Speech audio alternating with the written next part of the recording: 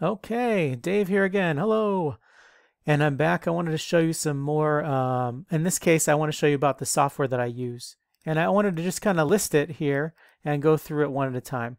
I guess the first thing I'll talk about is Screencast-O-matic. I'm jumping down here to number 4. Screencast-O-matic is the software that I'm using that records the lecture capture. So it's pretty easy to use. You just launch it and hit record. I'm not going to show you how to use all of these softwares. I just want to tell you how I'm using it, what it's for, and where to get it. In this case, where to get it is if you work at Maricopa, you would search for, if you're on a Mac, you'd search for self-service. If you're on a PC, you'd search for software. I think it's called Software Center. And when you launch that, it'll open up this little icon here, and you can search for Screencast-O-matic. I think you can also go to the Screencast-O-matic website and download it for free if you're not at Maricopa Colleges, Mesa Community College. So just search for Screen up here. There it is, and you click the little install button. I don't have to do that because I've already installed it. I'm using it right now.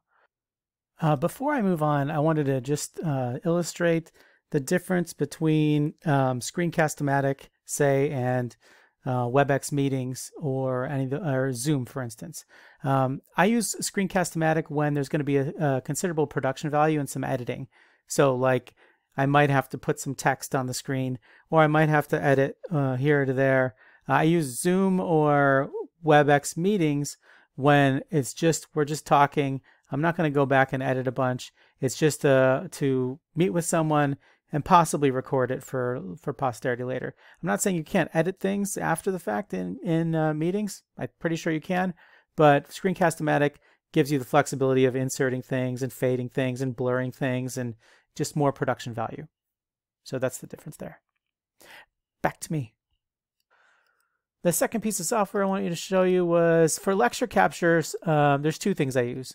I'm co-teaching a class, and the other instructor uses Zoom, which is technically not supported, but it still works pretty well. And Zoom has been used a lot for lecture capture and for presentations. It records and streams your lecture, and so it records it and it streams it. So our students tune in to the lecture. We send them a link and they sign in.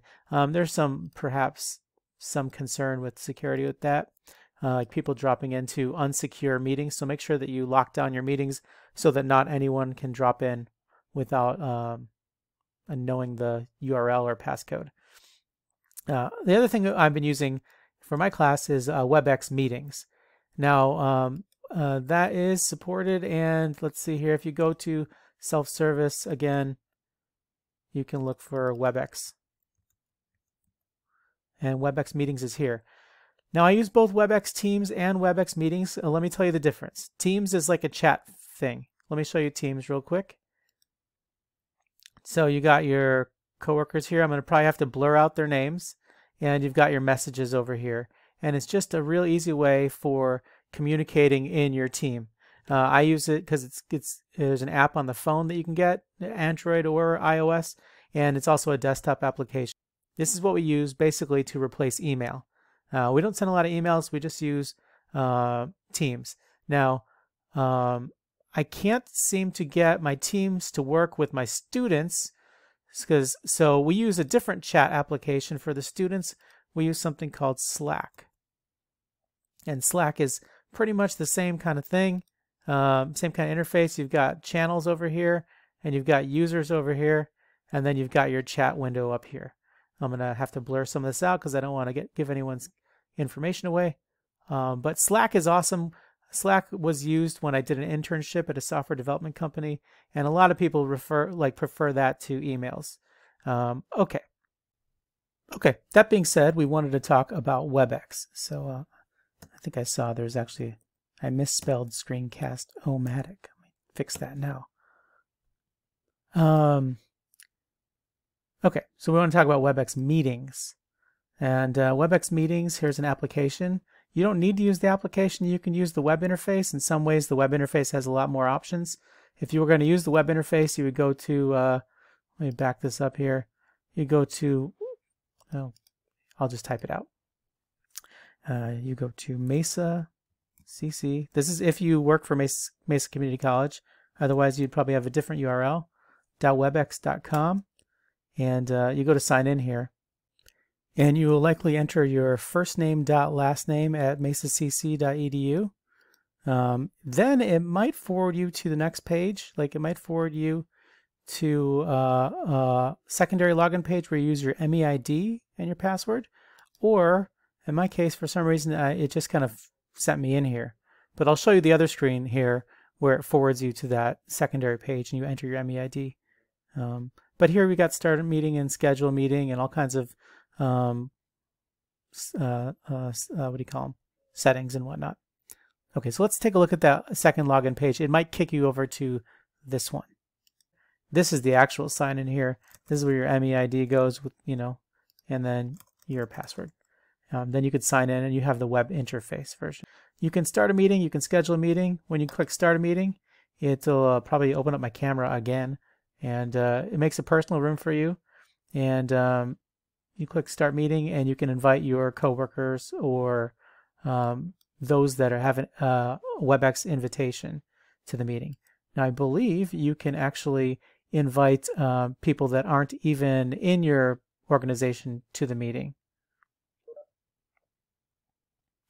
Let's see here, invite and remind. So you can invite people just with an email.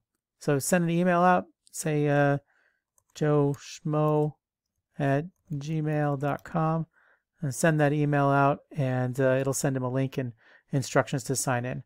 Once they do sign in, they'll be like, it'll be beautiful. There'll be like a screen there, and you'll see your the remote site, kind of like FaceTime or any of those chat streaming applications, or I'm sorry, telecommunications. And the other thing that's cool about it is you can click to schedule events. So I've scheduled. Oh, look at that! It's really kind of messed up my recording here. That's really trippy. All right, let me take a moment, and I'm going to, after I drop some acid, I guess I'll continue with this presentation. Okay, I'm back. That was fun. Yeah, so I guess you can't have both cameras open at the same time, so you can do one or the other. But what I was saying was what? Oh, that I use meetings to schedule my lab hours. So I've scheduled lab hours, and it's from like say 1 p.m. to 2 p.m. on Monday, and I post a link to that in my Canvas. Students can drop in at that time, and I've got this screen open, and I can help them with their homework or whatnot. You can also, of course, have personal, like coaching sessions or whatever. I realize I say a lot now. I'm going to have to stop doing that. Let's see here. Okay, so yeah, here's how you'd schedule the meeting. What else do we have? I use a lot of Google Drive, of course. I think I've already shared some Drive documents with you. And so here's Google Drive, and I've got all the classes I teach, and then, files inside there. I use it to share handy links to my students, and I also keep a log of all my classes and the associated videos for each class in Google Drive also.